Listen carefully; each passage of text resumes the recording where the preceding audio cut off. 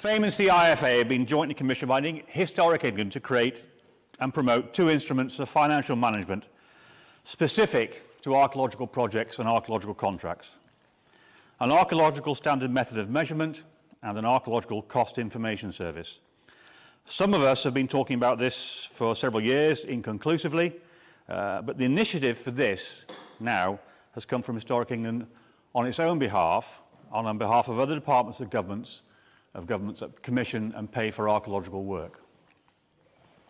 I've been commissioned by FAME to assist in this endeavour because I published a paper on the subject several years ago after studying construction management at the University of the West of England. But I am aware that there are others in this room that now have more experience in this field than me, and we will be calling on them to get involved. Indeed, the active involvement of as many people in this room as possible in this is critical to making this work. It's important that members of this organisation are aware of and familiar with these two instruments. Though they will not be mandatory, it is likely that those of you who are engaged in government-funded projects will have to use them in tendering and invoicing for work your companies undertake as contractors, and some of you will be responsible for the administration of those contracts undertaken by others in your role as consultants. The latter will be very different from the responsibilities currently assumed by most archaeological consultants.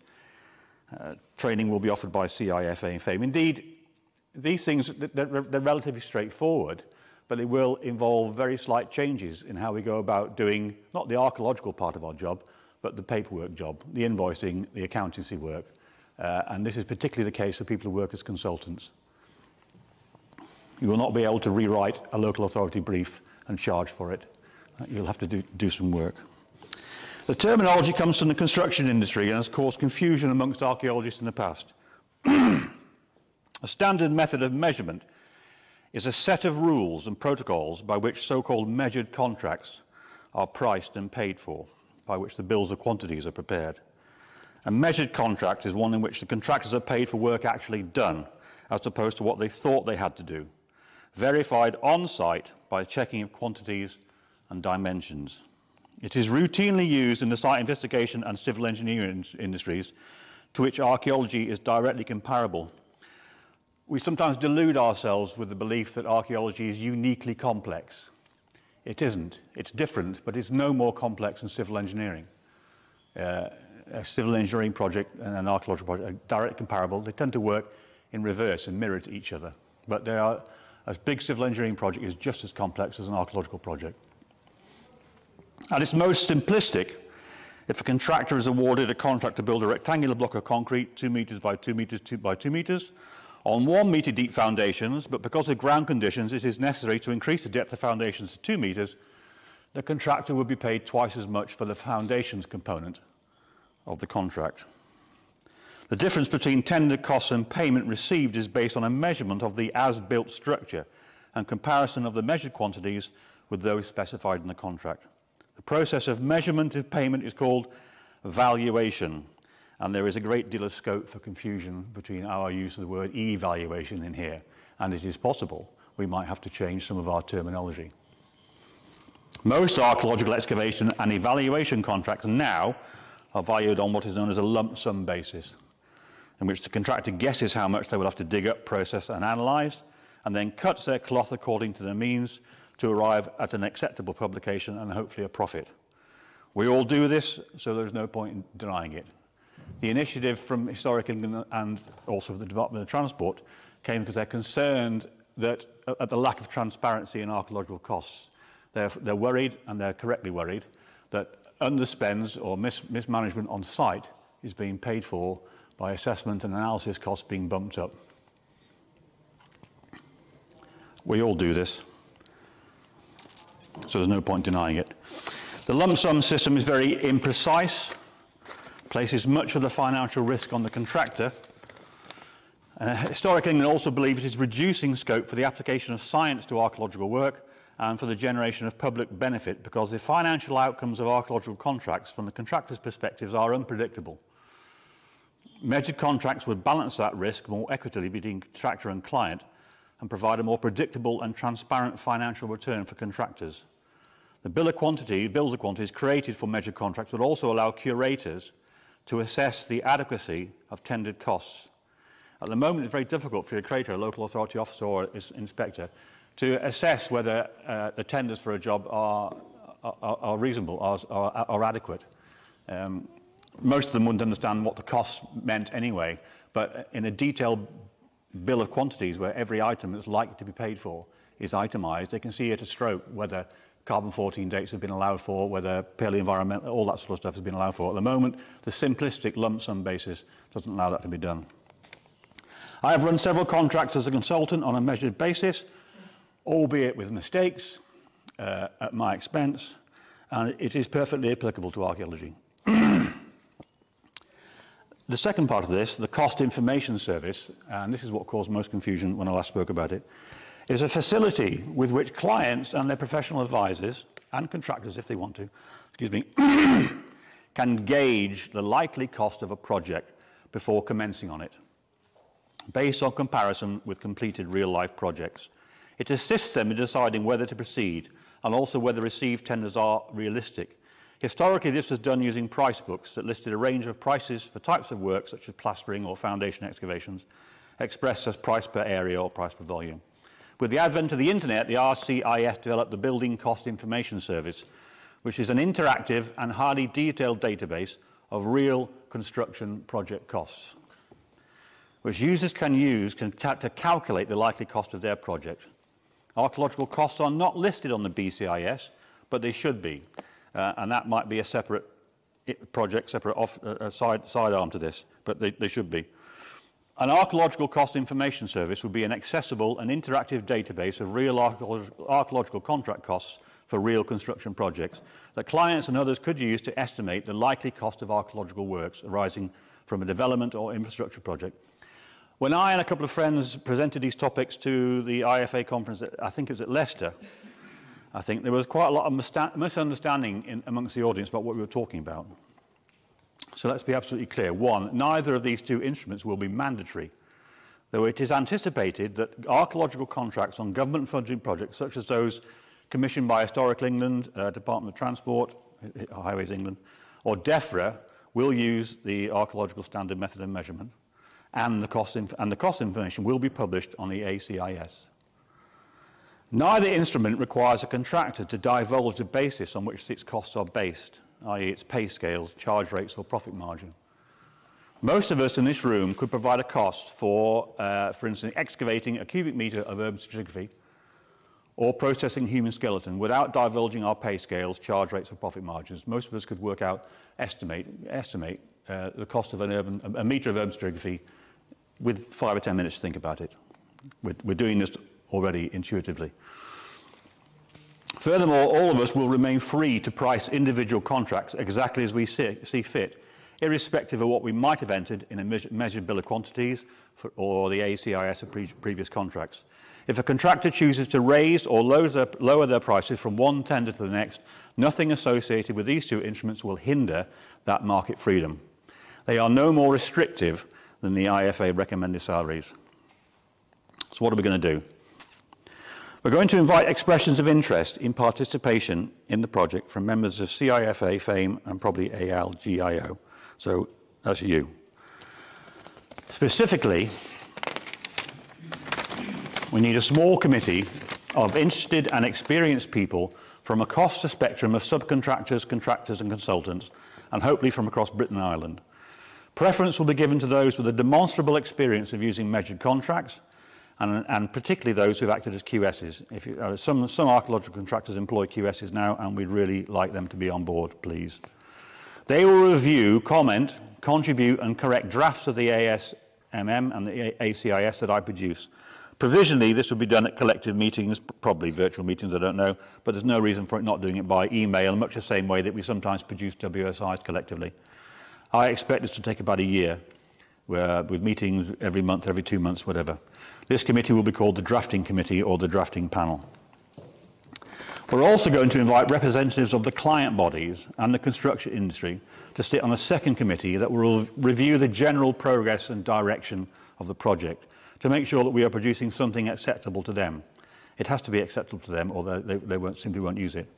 Provisionally, that committee will comprise representatives of Historic England, DEFRA, Highways England or Department of Transport, landowners such as the MOD, National Trust, the professions, ICE, RICS, RIBA, and representatives of some of the larger construction companies for whom we often subcontract, the Balfour Beatties and that lot, some of whom are quite interested in archaeology. They will not get involved in the detail of the two instruments, but they will help set the general direction of travel. Specifically, they will be asked to ensure that what we produce is compatible with industry standards, such as Civil Engineering Standard Method of Measurement 4, new rules of measurement from the RICS, and the new engineering contract.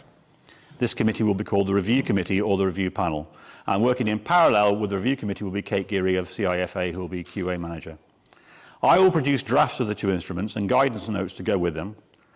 The ASMM will be a bill of quantities and guidance notes on how to use it. The ACIS will be a database. And we're going to try and open up these two files here. Is there an arrow on the screen? There is. There we go. Just like Steve Jobs.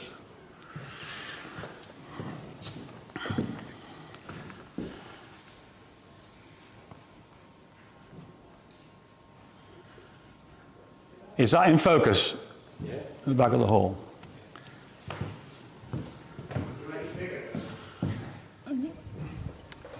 Make it bigger? Yeah.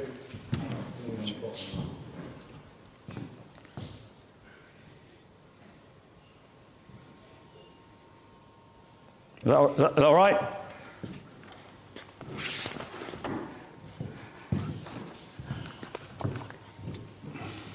Oh, I can't see the bloody arrow.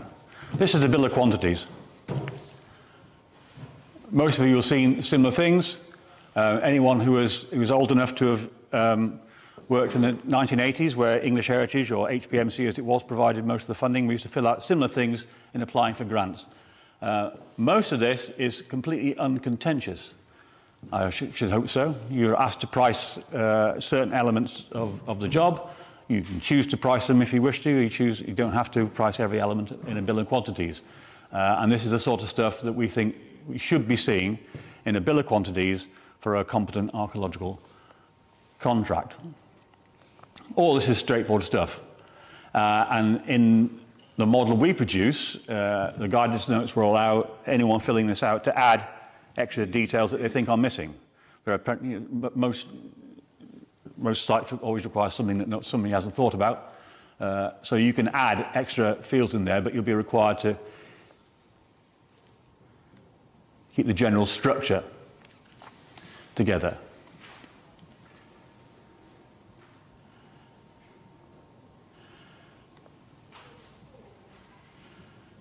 Now I'll skip through this. I'll come back to this in a second. Similarly, section E4. This is just an example of how it might work. All this stuff is straightforward. It's uncontentious. You would be asked, irrespective of whether we knew we're going to need C14 dates, you'd be asked to price the C14 dates, TRM, whatever you want to. Processing of recovered materials, fine, small samples, also completely uncontentious, I'd have thought. It's perfectly capable to price the processing of artifacts and finds by quantities. We all measure the quantities. And this is the key to all this. Archaeological contractors already record the volumes and quantities of everything they do. We're all doing it.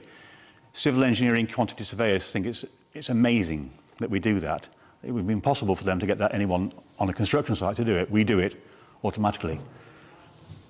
So this is all standard stuff, and some of you who've worked on jobs I've worked on will have seen this all before. It's relatively straightforward. So the consultant would, and this is the crux of the matter, in preparing the bill of quantities, the consultant will be required to provide an indicative quantity. That means they will have to look at comparable sites for the area. If we think we're excavating a Roman site in Lincolnshire, Roman settlement site, they're going to have to read the published reports of Roman settlement sites in Lincolnshire to find out roughly what quantities of artifacts came out per cubic metre. Roughly. So we can put a quantity in there and the contractor can price against that quantity. If we find twice as much as that, the contractor gets paid twice as much. The point of that, it gives the client an indication what the likely cost of it is going to be. So those of you who are working as consultants are going to have to spend an awful lot more time reading published archaeological reports, which can't be a bad thing. The difficult area, and what's going to take up most of our time in dealing with this,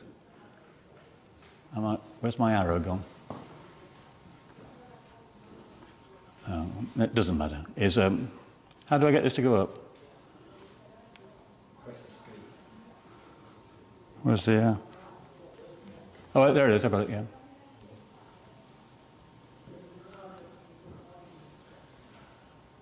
Oh, where's this thing coming from?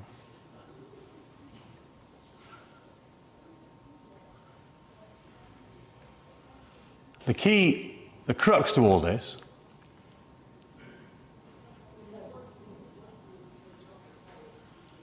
is how we price and measure quantities of stratigraphy excavated. Now, this is where most of the discussion will take place, and this is where most of the questions this morning, I hope, will come from, and valid observations. It is relatively easy to measure volumes of archaeological deposits. We do it already. In our recording systems, we already measure it. There is no reason, or we cannot, simply put in our digital, and I hope some of the people later on will be talking about this, in our digital recording systems, calculation fields that simply calculate the dimension, the volumes we've excavated from. So we can produce already a volumetric total, a volumetric analysis of what we've done. We can do it. Ironically, I think it is ironic, urban sites are technically probably easier because at its most basic, an urban site is a block of stratigraphy. We start at the top, we go down to the bottom. You've all got 3D imaging equipment. You can produce instantly a 3D model and calculate the volume of the sites you've excavated. Rural sites are relatively, they're simple as well, but there's a bit more fiddly because they tend to be spread out over huge areas and there are more individual things. But again, we already record the volumes of those things. There's no great drama in doing all this.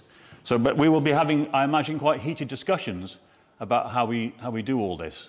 The other thing, which is going to take up possibly a lot of our time, is how we build into this system allowances for what we call post-excavation assessment and the post-excavation analysis and determination. At the moment, I do it on a straightforward percentage basis. I ask the contractor to total up the costs, the predicted costs for the field work, and give a percentage of that as their post-excavation costs. If the cost of the field work, if the quantities encountered increase, then the allowance for the post-excavation analysis increases proportionally. Similarly, if the quantities encountered are less than expected, the percentage goes down, or the quantity, the volume, the cost allowed available for assessment analysis goes down as well. So it is a two-edged sword. It will not always guarantee bumper bonuses for archaeological contractors. But it will give more transparency to our clients.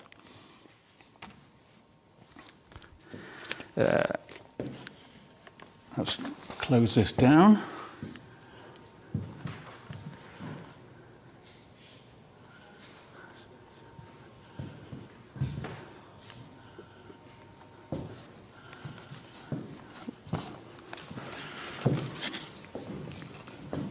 Can you see that?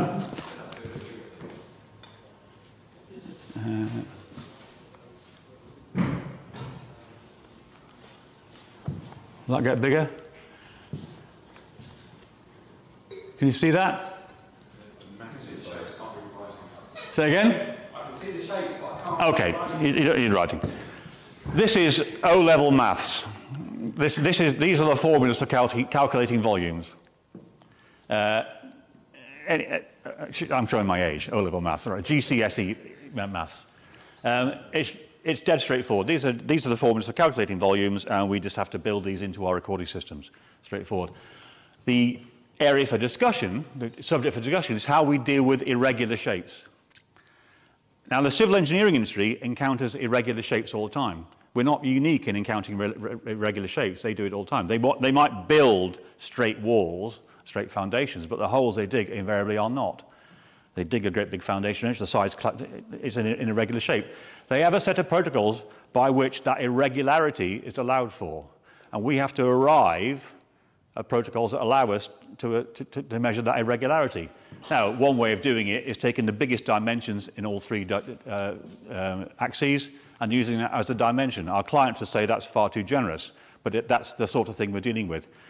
Measurement of quantities on civil engineering sites and hopefully on archaeological sites does not have to be precise in the scientific sense of the word, but it does need to be accurate to a resolution acceptable to us and the clients. That's the whole point of the exercise. It doesn't have to be precise, and too many people get hung up on thinking we need to be precise, but it's not. How am I doing for time? Right.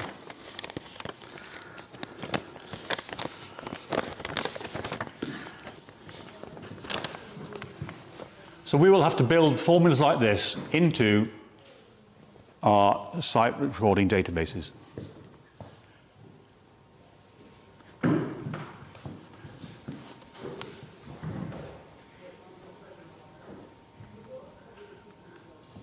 Right. Could you make that bigger?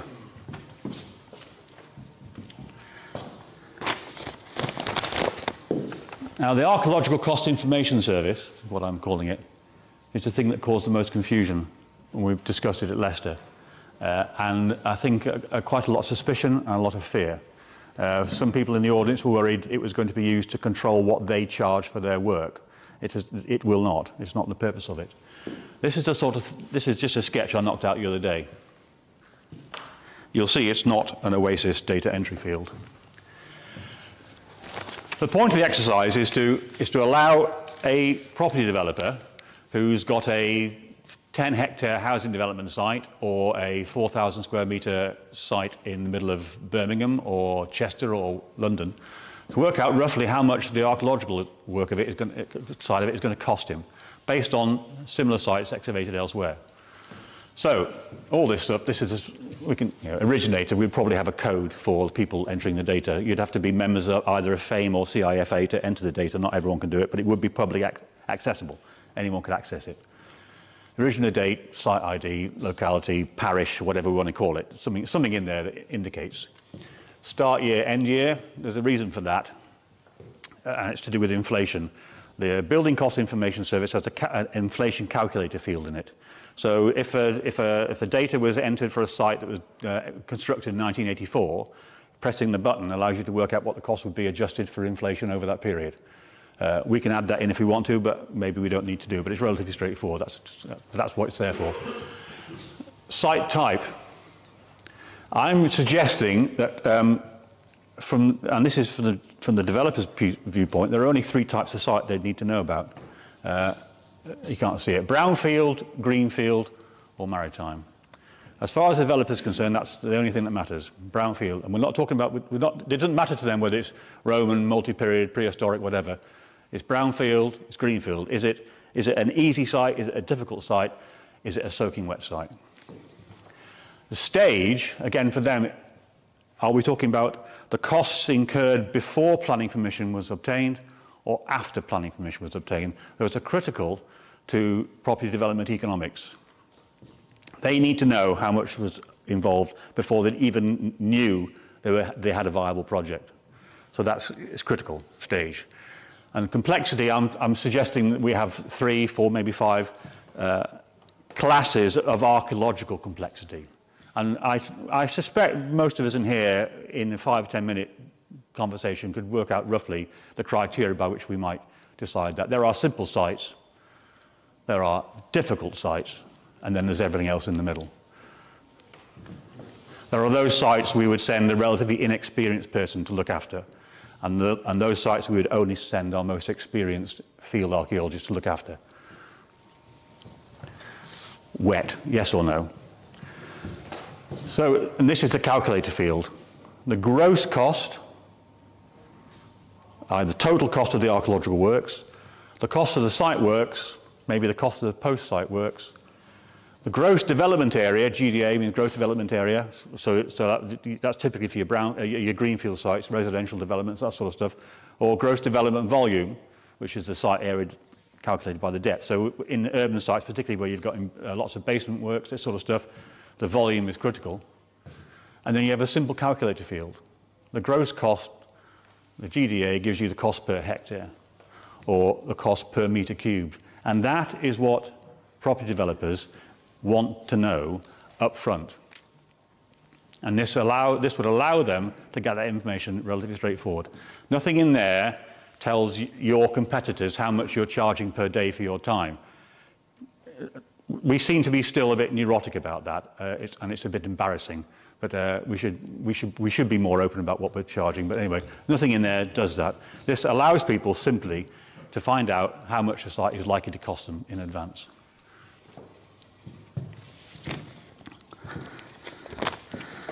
These drafts will be circulated amongst the drafting committee.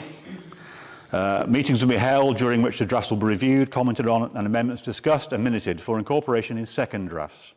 The process will be repeated until a majority of the drafting committee are satisfied that the two instruments are acceptable to them. During the drafting process, the review committee will be sent each draft together with a short summary of revisions made to the previous iteration. I was involved in drafting the ICE conditions of contract for archaeological investigation, which is now the ICC. And this process went on over 2 or 3 years with a series of meetings where the thing was constantly changed and reiterations published. It's quite tiresome work. It requires a great deal of compromise, but it does work. Only if a member of the review committee expresses serious disquiet about the form or detail of either of these two instruments will the drafting process be interrupted and the concerns of the review committee brought to the attention of everybody else, i.e. we retain control over the way this thing goes, and only if what we're doing is really, really out of order will we change tack. This is being done primarily for our benefit. The biggest risk to us, however, I think, is that the client bodies will consider the protocols to be too generous to archaeological contractors and the verification procedures not rigorous enough. The CESM, Civil Engineering Standard Method of Measurement, is a set of rules primarily by which consulting civil engineers verify the costs on site. And they have rules for compiling a bill of quantities and rules by which they verify on site, and they're quite strict. We have to develop rules that are equally strict and that have the confidence of the construction industry and their clients. Once the structure and the content have been finalised of this, a database developer will be commissioned to produce an internet-accessible interactive database, provisionally Microsoft Access. I've been involved in the development of a thing called the Construction History Society Online Bibliography, which is an internet-accessible wiki bibliography of bibliographic citations for what we recognise as buildings archaeology. The thing was developed by a guy called Dennis McDermott. Anyone can access it. Only members of the CHS, which I'm a member, can add data to it. But you can look at it. It's a perfectly, very, very functional, searchable Microsoft Access database. It works brilliantly. And we'll be doing something like that. We will test the two instruments on live archaeological contracts and, if necessary, revise them again. I would like to do that part way through the project, but we'll see how we go. Once the two committees and the QA manager are agreed that the two instruments are fit for purpose, they will be published. In the case of the ACIS, that will be hosting on a server. I will leave that decision to other people, who hosts that. I don't know if it's hosted by FAME or CIFA, I don't know.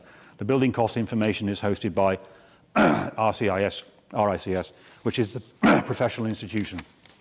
We're more of a trade body. The two instruments will be reviewed and, if necessary, revised psychically in response to comments from practitioners and the client side. And provisionally, FAME and CIFA would maintain a standing committee for that purpose. So that's what we're about to start. There are a lot of question marks, a lot of unknowns in it, and I don't have all the answers to those. So we need the active involvement of all of you, or a lot of you, particularly those of you who've experienced in running measured contracts. And if you employ QSs, we would like to speak to them as well. But that's my...